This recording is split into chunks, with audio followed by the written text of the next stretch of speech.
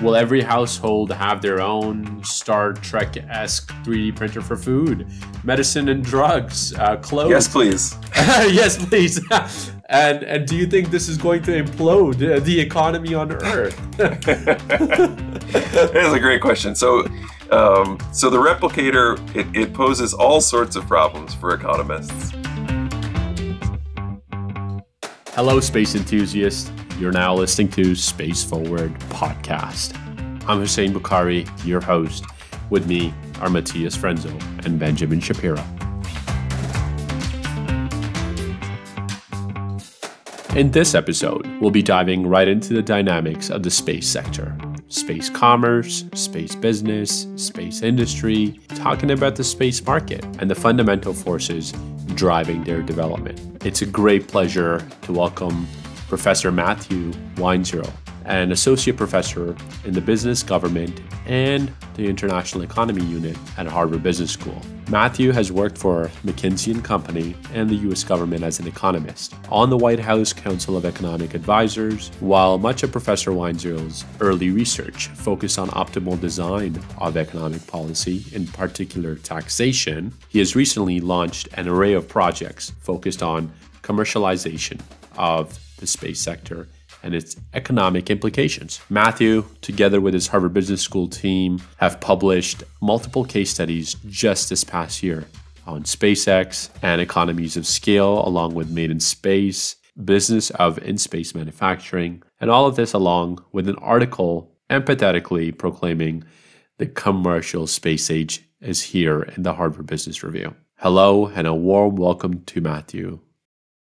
You published recently together with the MIT team the Harvard Business School study on SpaceX and an article in Harvard Business Review on a space age. Tell me what was the motivation around that article and what led you to do it now and not before? Great. Well, first, it's a pleasure to be with all of you guys talking about space. It's always a pleasure. And in particular about space economy and space business.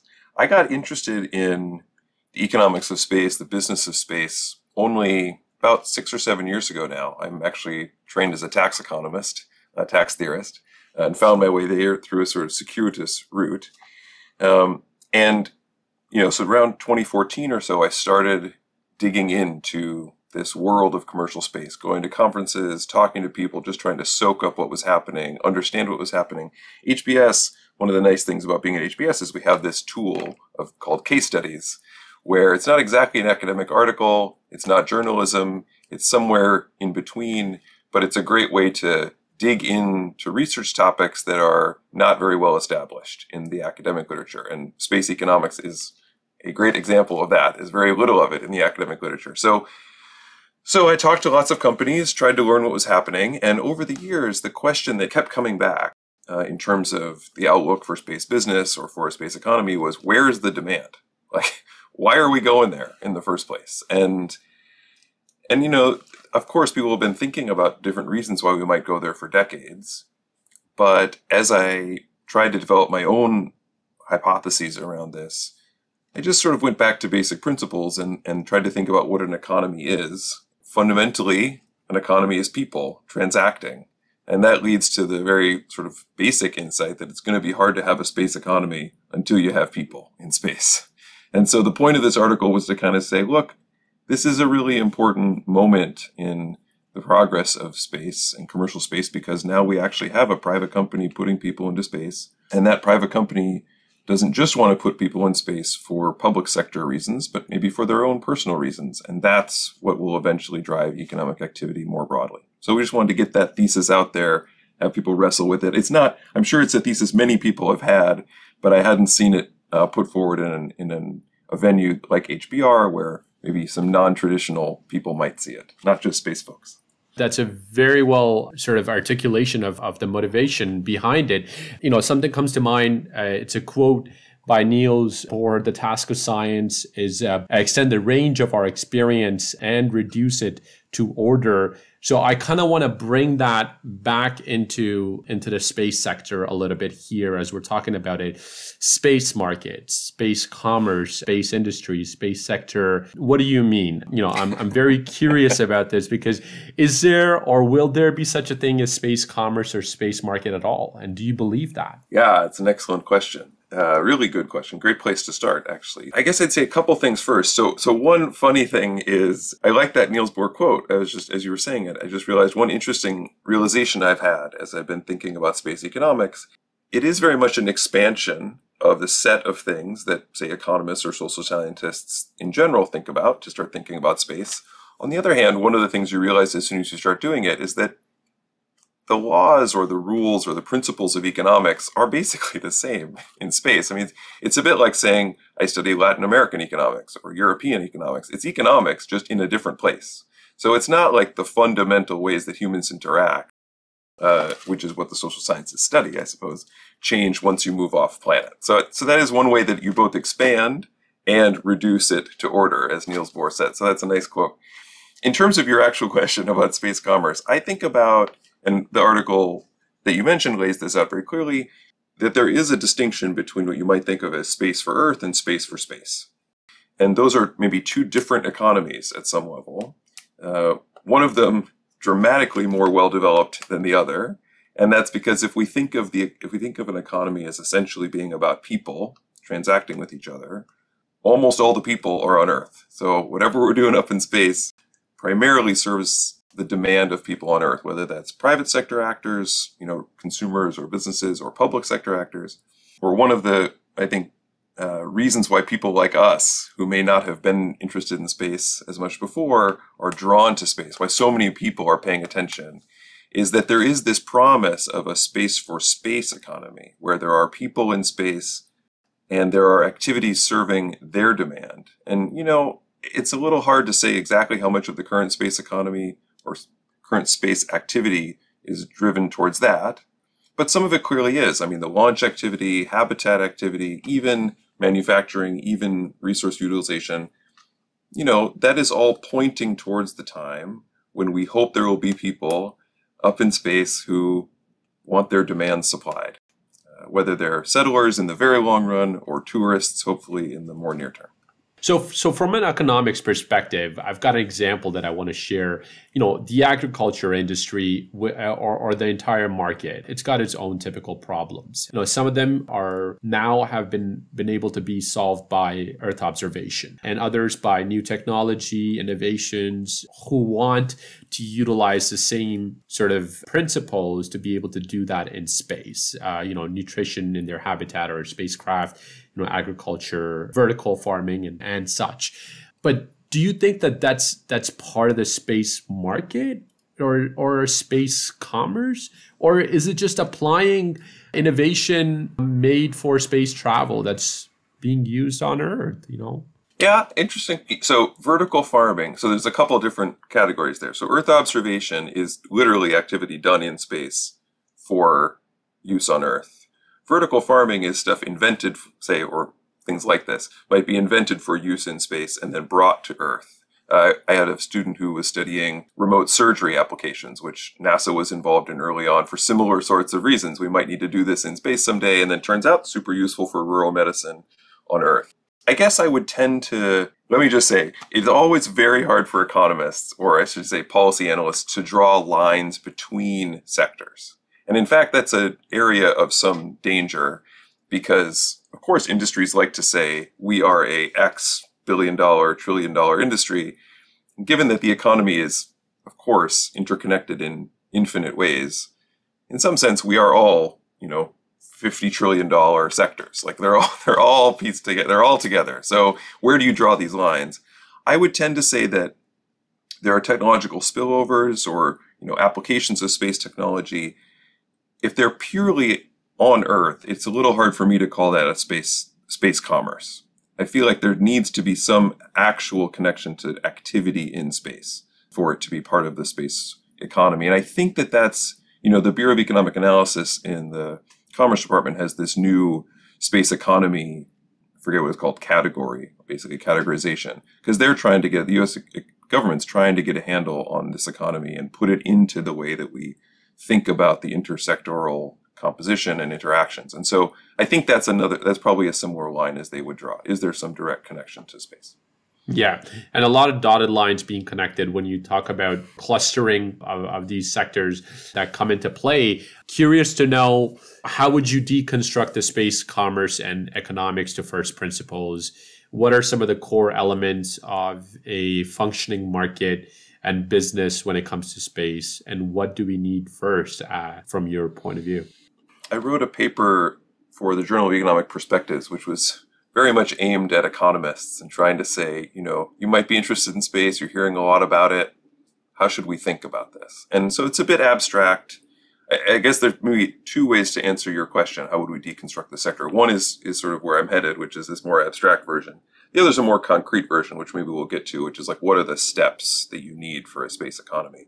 At the more abstract level, I guess I would just say markets, one of the beautiful things about markets is that they're largely self-organizing.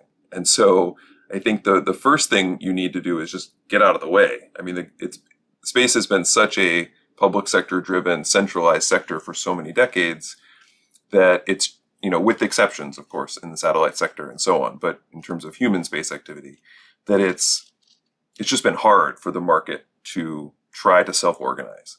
So the first step, I think, is what I call decentralization. So basically just step aside, support the private sector, in terms of buying some of the needs or buying their services to meet some of the needs you have as a public sector, but try to allow them to chart their own paths, these companies and entrepreneurs.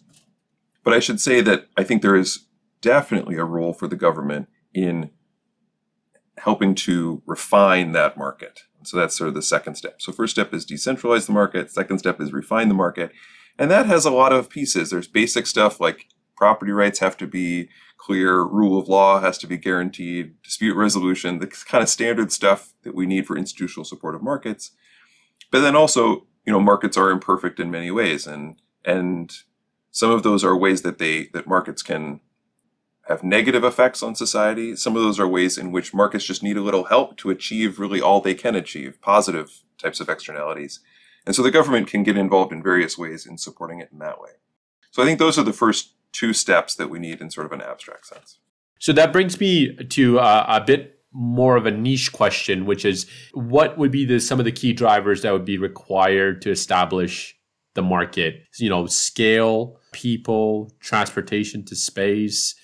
Rockets are very risky and inefficient and, not very comfortable to travel with. So if we can get 10 people per week to the orbit, which is in close proximity per se, that will result in 500 passengers per year based on some of the data out there. So how can a space economy be established? Because rockets seemingly don't scale. We can't scale them any further now. We need a space elevator. That's the answer, right? It's always the answer. I had some students write a case on the space elevator idea, which is the one that it's the idea that causes space people to roll their eyes the fastest if you try to suggest something fun. But you're right. I mean, look, space is hard. It's hard to get a lot of people up in space. I don't know if the 500 number, well, I guess I would say, let me step back. I think one of the risks in space, because we have a tradition that started with something like Apollo, where we have like a super clear goal, we know the steps, we draw a roadmap, we hit it in 10 years. I think there's a little bit of a danger of thinking that way about it. And if this is instead going to be a market, it's going to be an economy, a little bit more hands-off in terms of how exactly it develops, I think is important. The markets find their ways to growth in ways that we can't always foresee. The number of people example you just said, who knows, right? Maybe this all starts with lots of suborbital tourism and it's a few minutes in space, it's not much. Then gradually people want to spend a little more time up in orbit. And so then they want a cup of coffee because, people like coffee. And it just gradually builds. And it's not people living on the moon for 200 years. Who knows, right? I mean, maybe it's people on the moon in 15 years. I'm not sure exactly where that would head. But I guess I would be nervous about charting too specific a path. I mean, I should say, of course, some of the key ingredients that you mentioned have been clear for decades. You've got to have low-cost access to space. You've got to get people up in space to demand these sorts of things like we talked about at the beginning. You've got to have ways to preserve their health, so radiation shielding, other life support. Presumably, you're going to need some sort of ability to construct things in space because it's tricky to get things up in space, not just because of the mass, but because of the violence of launch. So it's nice to be able to build things up there. So, there's some basic ingredients we're going to want, but I wouldn't want to get too specific, I think, about exactly how that happens. So you mentioned space elevator. We are our first actual episode on this podcast was on space elevator. So well, there you go. So it's good to see. But here's a question for you. In terms of rockets, do you think SpaceX will be able to reach the scale that we're talking about, the 500 mark, the 500 number? And going a step further, it was having a few people, having that 500 number not be achievable, but having the possibility of having a few of them, stay and starting to reproduce, create some sort of a starting point for an exponential growth curve. It'll take a few decades for that population on the moon, which is the goal of the Artemis program of sustainability from a sustainable perspective, to be equal to a U.S. small town. Is this a market that that you see investable by anybody else other than governments? That's right. It's a fundamentally interesting question, actually, where the capital for space comes from. So let's definitely talk about that. I guess the first thing I would say is I'm not convinced entirely that it's the moon. I don't know exactly what it is, where people end up. Right? Okay. And so maybe Musk SpaceX is such a wild card in all of this. It's really hard to say. We have become so, in some sense, dependent upon SpaceX for thinking about the biggest possible dreams of space in a way that would have been literally inconceivable a decade ago, much less 20 years ago. So it's given that there's a lot riding on essentially how far and how fast they push, it's pretty hard to predict. Maybe not if you're inside the C-suite at SpaceX, but for those of us on the outside, it's a little harder. So anyways, if Starship really works and we're really sending lots of them to Mars, maybe it's a whole different ballgame in terms of the number of people and where they are. But take that as it may, the broader question you have, which is, you're going to put a small town maybe somewhere in space sometime over the next century. Who's paying for that and why? Is an excellent question, and one that I think everyone in the sector has to think hard about. It's definitely not traditional venture capital. I guess that's the first thing I'd say, which is traditional venture capital's horizon is very short. Very short relative to the needs of space. And so it's just probably not the right vehicle for that. Now, I'll say maybe an asterisk on that in a little bit. So if we're looking for other places from which the capital can come, I guess there are a few options. So the first is government, which of course is the traditional place you might look for kind of long horizon investments.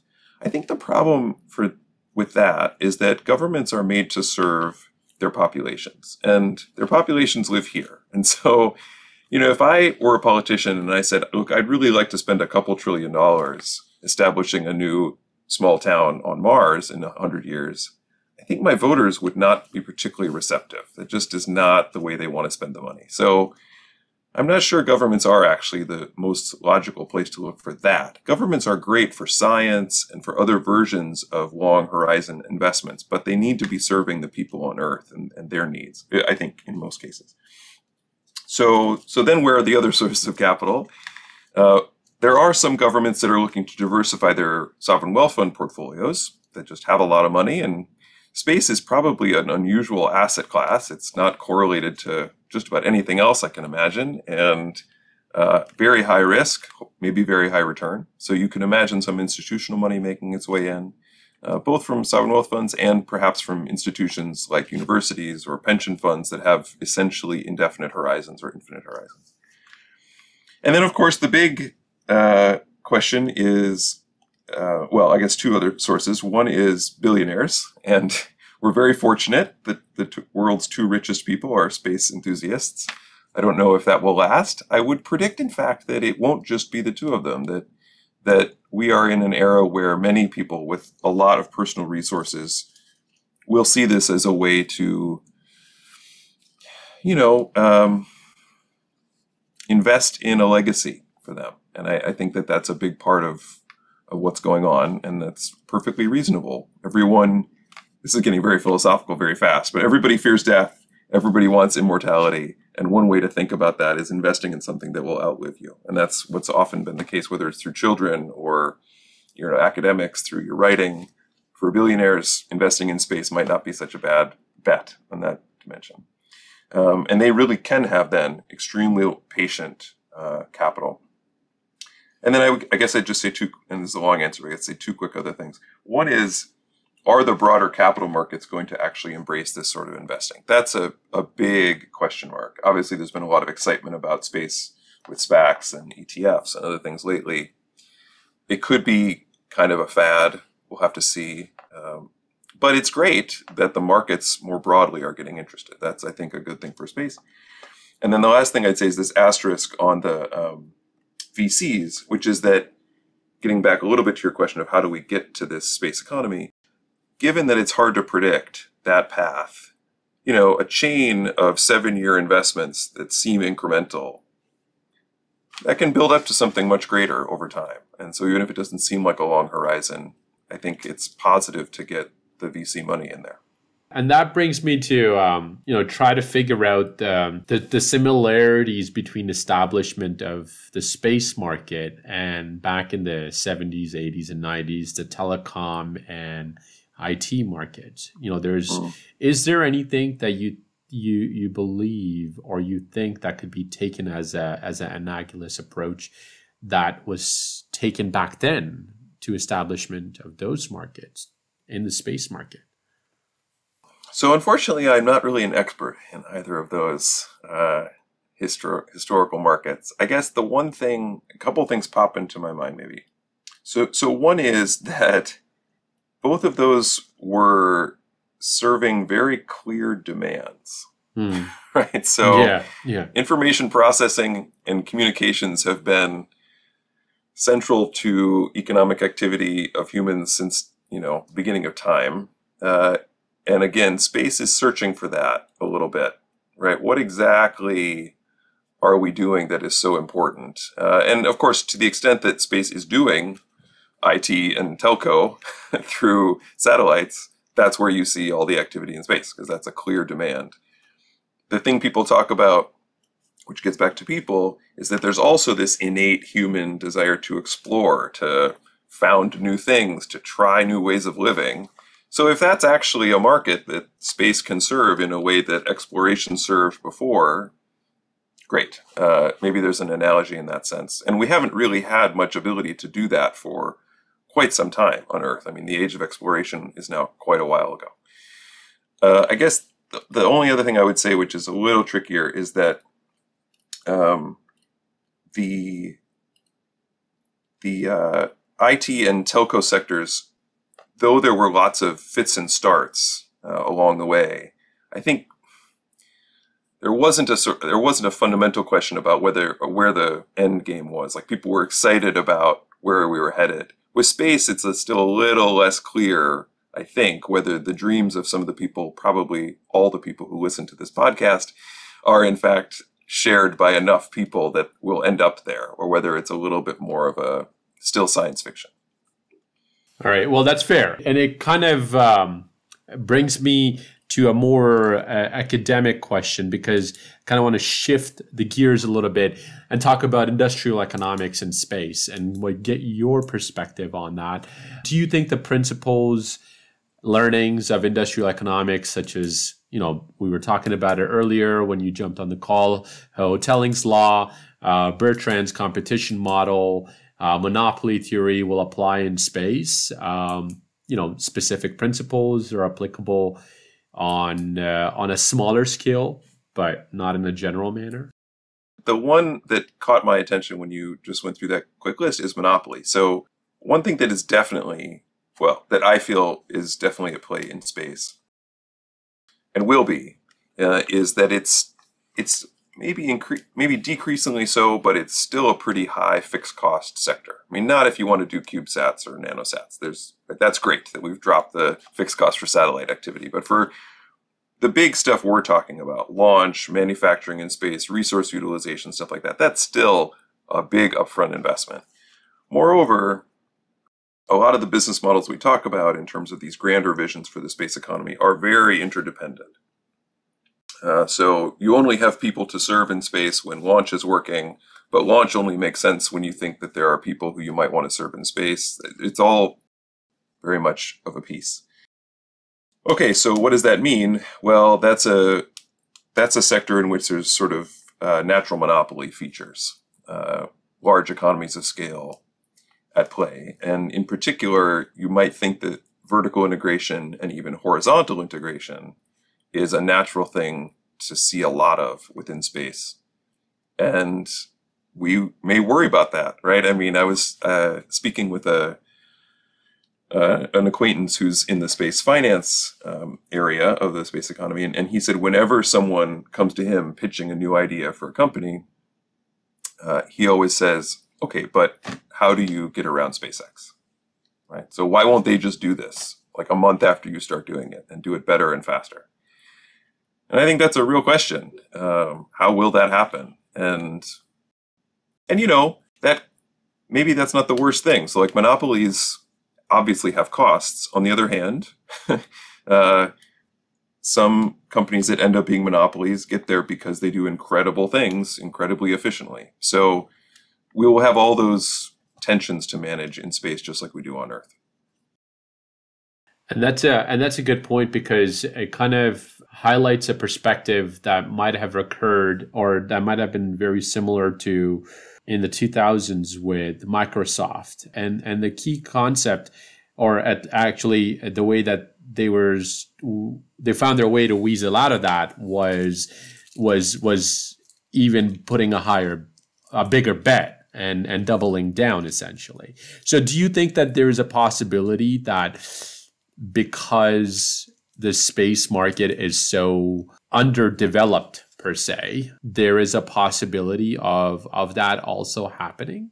The idea that SpaceX could be such a beast that it would become untamable, in a manner of speaking, you know, or the idea that you have the SpaceX and the Blue Origins of the world becoming so beastly that they become, you know, untamable, that you have mergers and acquisitions on left day, right day. Right now you have SPACs, but, you know, the next term could be mergers and acquisitions. What do you think? Yeah, it's an excellent question. And I will say that the earthly society is going through quite an interesting moment in antitrust theory right now. I mean, just to be clear to listeners, I am not actually a IO or antitrust economist, but sometimes I pretend to be when I'm teaching in class. And the world is going through a fascinating moment in antitrust where, a little bit of a tangent here, but antitrust a century ago, when it sort of first got started, had a bias against big. So there was a school of thought you might even think of as just big is bad. We're not even sure why, but we just know there will be problems if companies get too big. There was a real revolution in the way that antitrust was thought about in the middle of the 20th century, often associated with the Chicago School of Economics, that was really much more narrowly focused on proving specific harms of monopolies. And so you wouldn't break up a company or take other actions unless you could show that consumers were being harmed by their market power. And now there's a bit of a pendulum swing back towards those earlier visions of antitrust, prompted, of course, by the Googles, Amazons, Facebooks of the world that seem to have a new sort of control that people get nervous about. So, coming back to space, I'm not sure which kind of antitrust we will want to apply to something like SpaceX or Blue Origin or the few others, because, you know, one thing that's tough with tech, anything that's high tech, which space certainly is that, you know, in the further distant past, when it was very physically intensive technology, we tended to think there were lots of barriers to entry. And so once you established a position, it was really hard for somebody to blow past you. And you even just think of railroads. Our more recent experience with tech, like Microsoft, for instance, is that there's constant innovation and challenges to the leading tech companies. And of course, that's the defense that Google and Facebook use now. Like, come on, the competition is a click away. So what's the big problem? I'm not sure exactly where space is in that. I mean, clearly it's got the high physical investment of sort of the older brand of tech, but software is also a huge part of what's going on. And a lot of activity in space is, in fact, building off of the revolution in microelectronics. So I guess we're just going to have to see. One wrinkle, of course, is that I think everyone is just so grateful, basically, that SpaceX and Blue Origin and these other companies are trying, right, are trying to push the frontier, that thinking of pulling them back for some antitrust reason just seems way premature. Like, let's just let them go and see what they can do, and then we'll worry about that later, I think is probably the attitude of most people in the sector at this point. That's fair. That's fair. I mean, in our age of rapid globalization, there are a number of industries that have attained global economies of scale. That's the big caveat there. Can same be said? Do you think that can the same be said for space, or will we remain for the most part hyperlocal for our future colonies? This is very speculative. If you look at the space companies, some space companies that we haven't talked about, they're inherently, with the asterisk about geopolitics, constrained by geopolitics. They are as global as you can be, right? Yeah. So of course the geopolitics always get messy with space. But think about a company like Spire, which I don't know how much time you guys have spent thinking about, but of course ISU connection is strong with Spire, as is the HBS connection, because Peter Platzer is an alum of both. And Spire from the start has thought of its reach as global, and I think that space is inherently global in that way. Will space colonies be intercolonial in the same way? I assume so. I mean, it's hard to imagine going back in some sense to a more local view when we're going out. But I don't know. That's an interesting question I haven't given a lot of thought to. Yeah, and then, I had a lot of sub questions there. Will we see a new age of globalization, solar systemization in the near future? Right. And what does this mean for economies of scale in general? Yeah. Well, that would be great, right? I mean, I guess it depends on your attitude towards globalization. I mean, economists generally are pretty pro-globalization, ever since Adam Smith, at least. So I think it would be wonderful if space could knit together the different economies of Earth in a way that we've tended to hope that it will. So now I just want to make it clear to our listeners, now we're moving into the futuristic economies perspective. And the next question about blockchain, NFT, FT for raw materials mined and produced in space, smart contracts to handle far-off robotic process automation on alien worlds. What do you think about the future of economy from this perspective? Well, that's okay. So I don't know if I have anything smart to say about the connection of blockchain to this, or NFTs or anything like that. What I will say is that the more contracting and the more you might think of futures, forwards, other derivative contracts on various activities in space that can actually give a price to somebody who thinks they have an idea for a business, the better. And the one example that might be familiar to most listeners is when ULA put a price on water on the moon, right? They said, like, if you can deliver it, we'll buy it. Now, that didn't happen, but that's the kind of thing that will, I think, really spur this sort of activity to happen. And fortunately, markets are pretty good at figuring out ways to contract between willing parties. So I would expect that whatever technological form that takes, it'll be a big part of actually making progress in this. Excellent. So talk to me a little bit about the potential of having boundaries on the boundaries of free markets. Do you think we need to establish a new kind of international commerce, trade institutions to build a framework for this business in space? Well, I don't think we need to yet.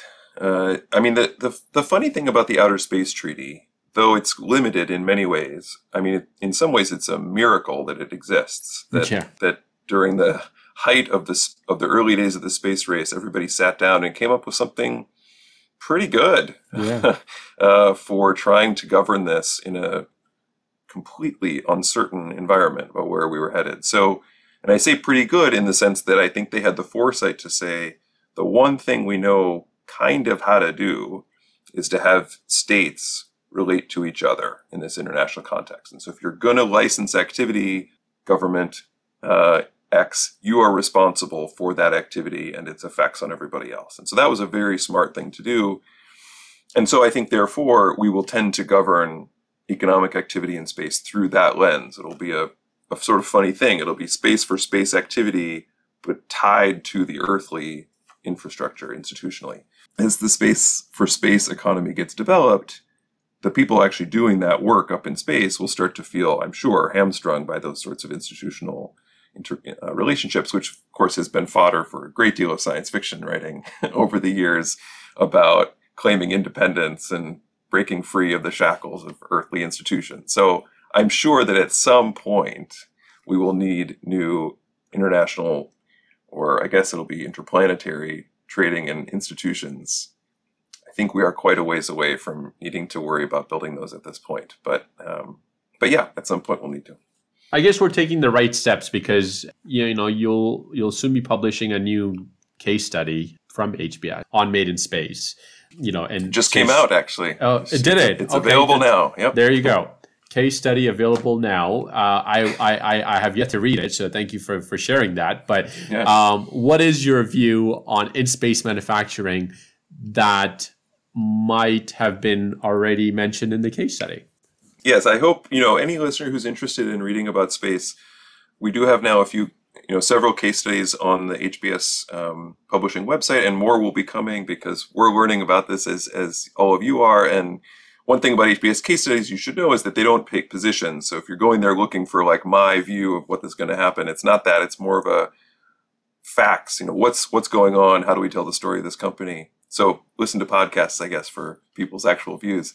On in-space manufacturing, this is one of those things that has been incredibly frustrating, I think is fair to say, for everybody in the space sector for decades, in the sense that from the very beginning, the idea that there would be something we could make in space, that you could make so much better in space than you could make on Earth, and therefore would drive a huge push for investment in the space economy.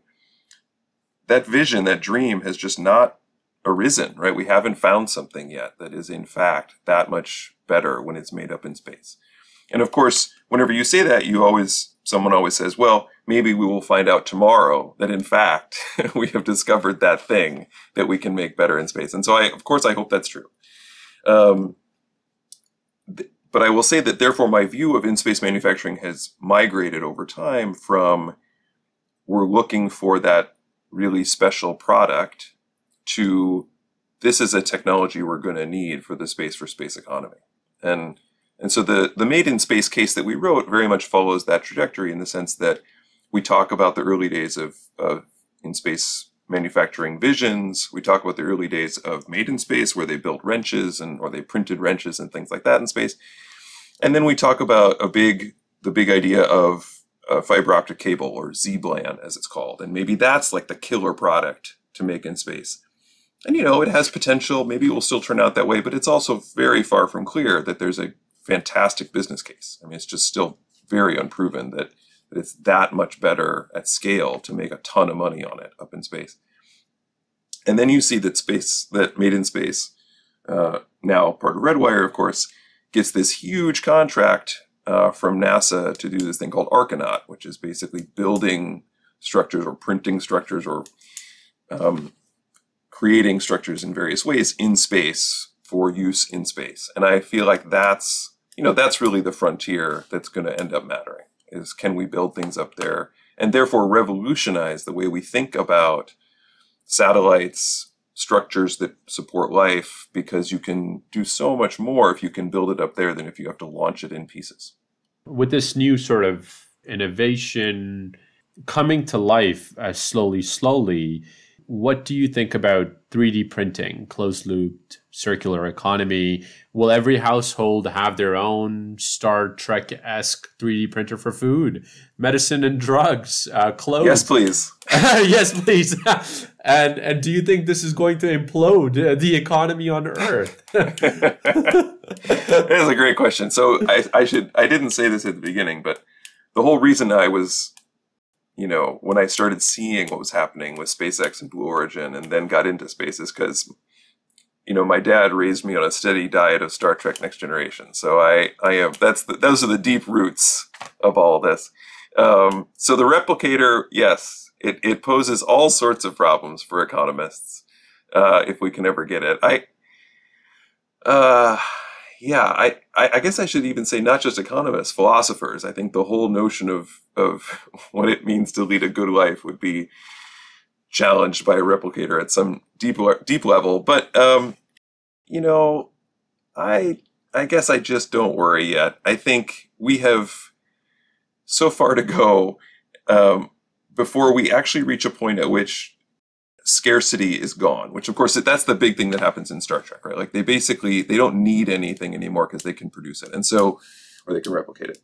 We're so far from that. Interestingly, there's a big debate, I think, within economics and philosophy and so on. We don't have the replicator, but our productivity with natural resources has increased unbelievably in the past several hundred years. Has it made us better off? Right? So like, are we happier people? Are we more fulfilled people? This is not exactly a space question, although, in some ways they all are. It's hard for economists to believe that we aren't at some fundamental level much better off than we were 500 years ago as humans, right? Before all the technological innovation we've had. Okay, so let me change the scope from the West and come to the East. Is there a new industrial revolution or just a market for outsourcing labor and resource extraction as East Asia has been for over the last 50 years? How I'm asking this is from a perspective of understanding the resource extraction component that you just touched upon. So whatever happens in space, it needs to serve Earth's population. And what do you think? What are your thoughts on that? The economics of resource extraction from space for Earth aren't great, right? So now there may be some very rare elements up there that we can bring back that would be useful down here and would be cheap enough for us to do that with. But as far as I can tell, just about everything else is really expensive to go get it and bring it back. And it just wouldn't work for a business case. When people talk about platinum or platinum group metals or things like that are super heavy. I mean, underneath your question is this point that, anything like that's going to have to serve the Earth economy because that's where all the people will be. And I guess that very much depends on what you think we're doing in this resource extraction. I tend to think of resource extraction in space as being kind of for space rather than for Earth. Mm-hmm. In order for a market to be onwards towards growth, it needs to serve some sort of population. Yeah. Now, will this resource extraction be able to serve Earth's population in a manner that we don't know yet or we haven't discovered yet? Yeah, that's interesting. So I meant to mention actually in the last answer about energy from space, right? This is a long-standing dream, again, of folks. And from what I hear, Jeff Bezos is pretty interested in this specifically. And there are many people quite excited about this, that there is so much energy available if you capture it from space that in fact it might fundamentally improve our ability to solve some of the big problems facing Earth right now. And even, carbon capture at scale kind of stuff. So that's certainly on the horizon. And that would be potentially worth the huge investments that it would cost to make that possible. Are there other unforeseen possibilities of resource extraction? I guess if they're unforeseen, I don't see them either. And that's fair. And here's a question. It's out there. What do you think are the space-based quote unquote killer apps? I've become less optimistic that there are killer apps, in the sense of we're going to have a ton of activity up in space that serves Earth. I mean, and I should say, of course, I could be completely wrong. So there's energy from space, which is a big enough market that it would be a killer app. There's also, when you think about Blue Origin's mission from its start, it's been about moving heavy manufacturing and even potentially resource extraction off Earth, making Earth an eco park, essentially. I mean, that would be fantastic, right? If there's a way that launch gets cheap enough and we can figure out a way to do it, of course, that would be wonderful. And I would only celebrate that. I guess I've just become less convinced that there is something like that in any sort of foreseeable horizon. Yeah. Versus the killer app, so to speak, being that people just like to explore. People think the grass is greener. They want to try something new. And that's going to cause some demand for people to go up there and eventually stay up there for some time. And that's what's going to actually start building a bit of a self-sustaining economy. Excellent. Now, do you see any up-and-comers in the space sector? Except for the obvious, the space debris and in orbit servicing. Yeah, that's interesting. So I think habitats are absolutely fascinating. So, I mean, Bigelow was a real disappointment I was very excited about Bigelow for years and was talking to them about writing a case. And I think everyone thought, oh, this is going to be amazing. So it's too bad that they seem to have hit a maybe permanent wall, or at least, very serious one. Axiom's doing great things, as far as I can tell, in pushing that habitat technology forward. And I hope that they and others will continue to do that. I think that, in fact, I was just reading a Sierra Nevada press release the other day too about, their hopes to build these sorts of inflatable habitats. I think the reason I'm so excited about habitats is because if you go way back to an early question you asked about what are the steps to get us there, and I said, well, we should be careful about being too prescriptive. Nevertheless, it's pretty clear. If you want people in space, you got to get them there and you got to be able to keep them there. And so you need launch and you need habitats. Everything else, then who knows exactly what it would be. But that's the area I'd be most excited about.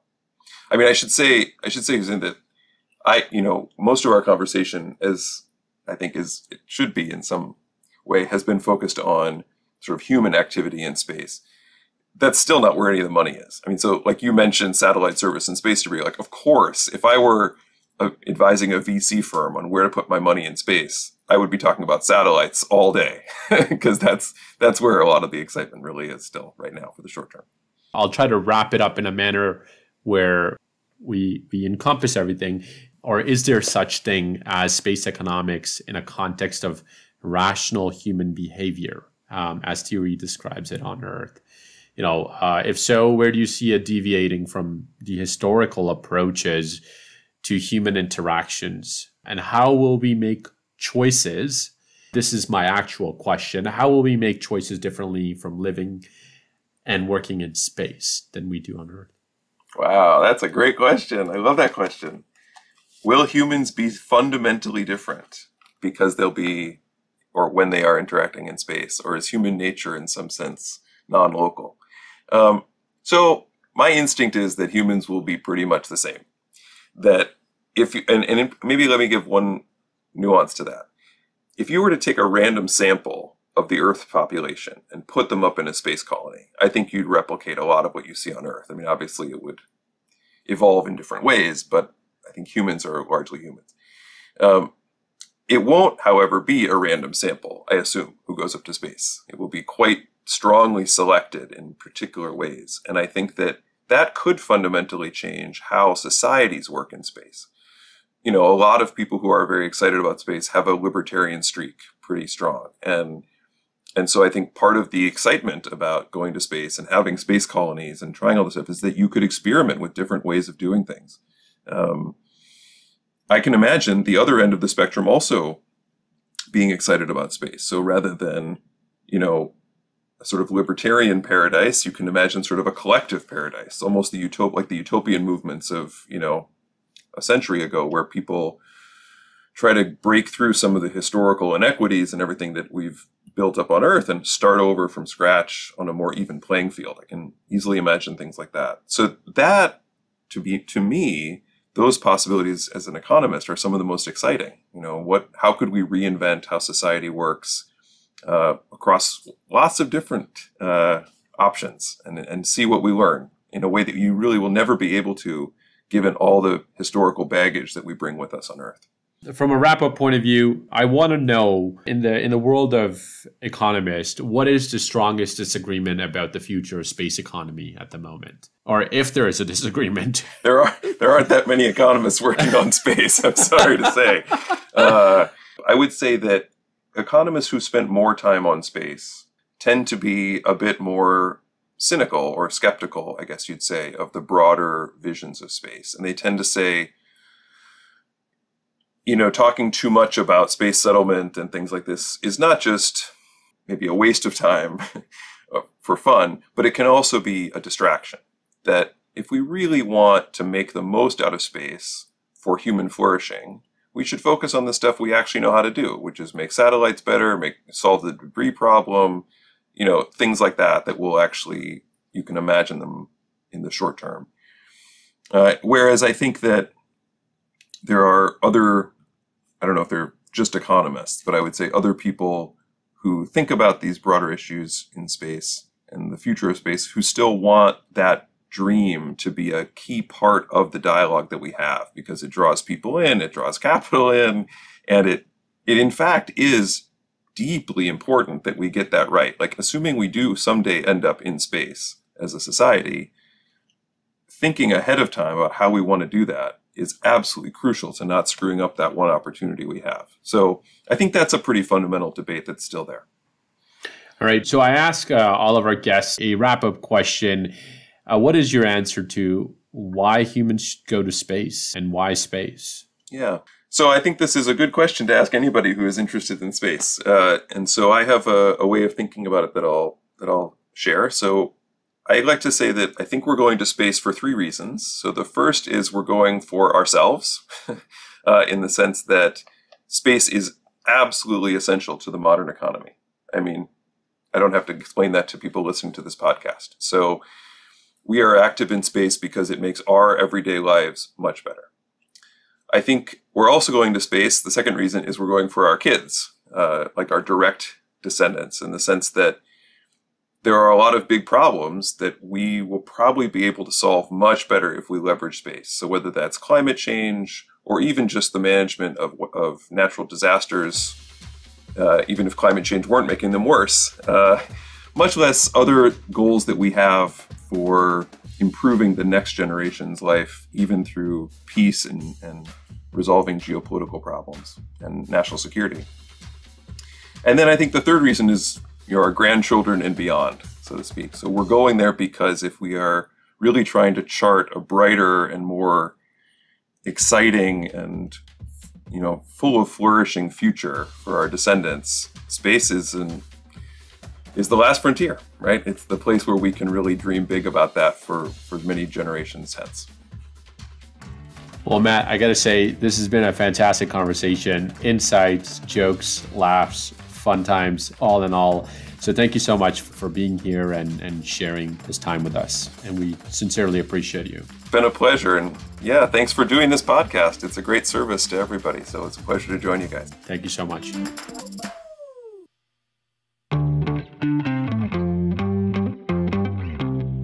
Well, there you have it. Thanks for joining us for another episode of Space Forward.